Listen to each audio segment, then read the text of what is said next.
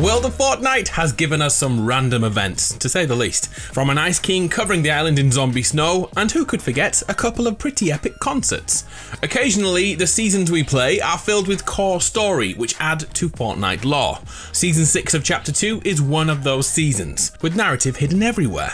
The 7 are back in our lives. Fortnite Save the World is getting a little more attention too, and the return of Kevin and his minions look imminent. I'm Adam from PlayStation Grenade. Let's go through some secret lore in Season 6 and try to predict the future.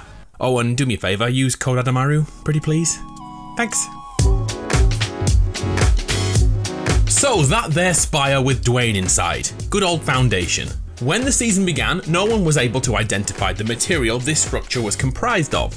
Well, thanks to a Fortnite blog post, we have the details for certain. The spires are made from chromium, thanks to the inspired styles for Raz, Tirana and the Spire Assassins, unlocked at levels 110 to 150. I asked Google about chromium, and I can almost confidently tell you, chromium is a chemical element on the periodic table. Look, it's there.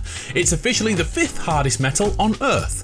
Well, this isn't science class. It's the second style we need to look at, the runic style choice. If you paid attention to Raz and Tirana this season, you'll notice their body markings, tattoo-like appendages all over them. As you know, this is the runic language we all associate with Kevin the Cube. But surprisingly, that's not the only thing I want to focus on. Instead, it's the tier 46 item in the Battle Pass, the Endless Scroll. Notice anything here worth our time? Lots of Kevin's glyphs are here, but look at this. Ring any bells? This looks to be the horns of the Storm King. We saw him in Battle Royale back in 2019, when the central island suddenly became his domain.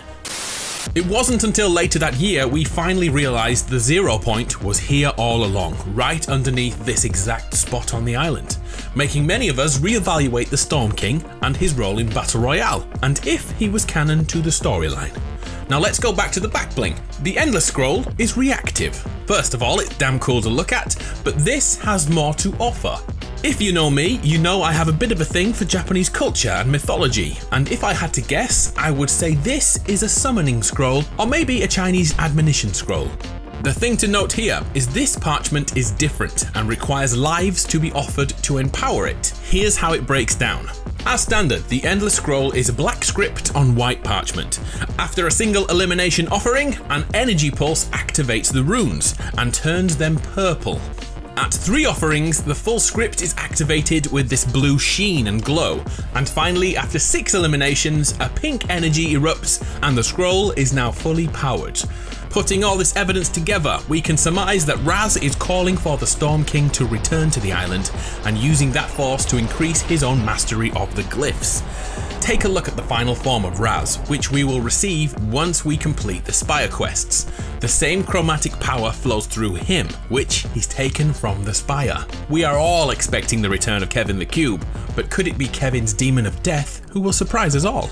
The back bling requires 6 elims to power, and I think the 6 is important here. Ever heard of the number 666? 3 6s in a row is said to be the number of the beast, a being so evil it wants to obliterate us all.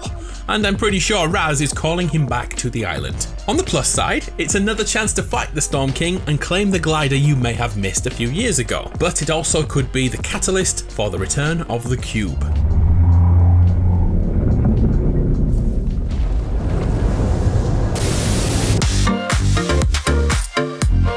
This theory goes a little deeper. Any Save the World players in the house? Have you noticed how Save the World lore is slowly coming back into the game this season? Kyle has been here for a few seasons now, even though he isn't available in the store yet. And when he is, please use code ADAMARU. Shameless plug, thank you very much. But should you play as Penny and talk to Kyle, there is this dialogue option to be read. Kyle remarks, "I was just saying we need more constructors around here." To a BR player, this means absolutely nothing, but to someone who plays Save the World, you'll know that both these thick characters are constructor classes, and they have the ability to reinforce structures. To add to this, Penny can also speak to Power Chord. That's where I get my guitar, by the way. In Save the World, these two are sisters from England, Penny and Leanne, complete with overacting VO. Leanne, come on. I'm not going to be cross with you. It's Power Chord. They are great. Right now in Battle Royale, while playing as Penny, we can interact with Power Chord. Leanne says, "You made it too, sis. Absolutely wicked." In the past, we haven't had confirmation the lore carries between Save the World and Battle Royale, but now we do. And that leads me onto the story of the original Storm King and the first time we met Kevin the Cube. If you don't want to know anything that happened in the Save the World game mode, switch off now. It's going to get a little spoilery. In 2018, the timeline of Save the World was completely broken. Our tiny robot helper Ray vanished into thin air, and her existence was alleged to be in another timeline. This is a good time to remind you that leakers have told us that a Ray skin is coming to Battle Royale. Ray in Save the World is actually a floating bot named 17, who was made in the image of a brilliant scientist called Desiree. Without warning, the Night Army awoke, a corruption that began to spread across the land. Long story short, our heroes attempted to send a probe through the portals which the corruption left behind in order to close the door from the other side. During this mission, we saw Penny and Power Chord reunite and spoke to Dr. Vinderman, you know, the dude who gives us all the V-Bucks. It was touching. Finally, we battled the Storm King, and after a grueling fight, we saw that Kevin the Cube was the power behind the Storm King.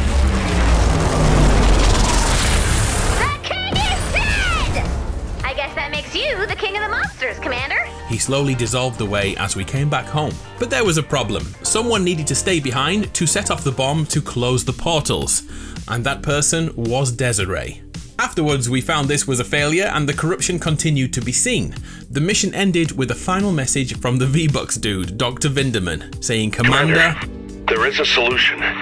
It is written on the wall." Since that day, we believe the glyphs are what we need to understand in Save the World. And right now, it looks like Kevin is also the key in Battle Royale. If these two stories are interconnected with time travel and portals, then Raz's research and commitment to the purple runes is taking us towards an event. The corruption from the spires is spreading and the locals are becoming restless. Barriers are the precursors of war and the primal age isn't holding any punches. By now I'm sure you've noticed the formation of the spires and how it almost perfectly creates a cube-like shape. The last time we saw this happen was when Kevin the Cube rolled in Chapter 1, the rune spots left behind once again creating a cube image. He then visited these again as a floating rock house. Happy days. We already know Kevin's energy is here in Chapter 2 through the appearance of the Storm King in 2019, and thanks to Kevolution, the steamy stacks this season is pluming more smoke than ever before. But the purple water remains dormant. It may only be a suspicion right now, but I believe Raz will venture away from the primal areas and find the remains of Kevin the Cube here. A fully glyph mastered Raz with the power of the beast, 666. He'd have everything he needs to summon the cube back. But what will that mean for the inhabitants of the island? I'm Adam from PlayStation Grenade. It's been a pleasure. I'll see you next time. All hail the return of Kevin. See ya!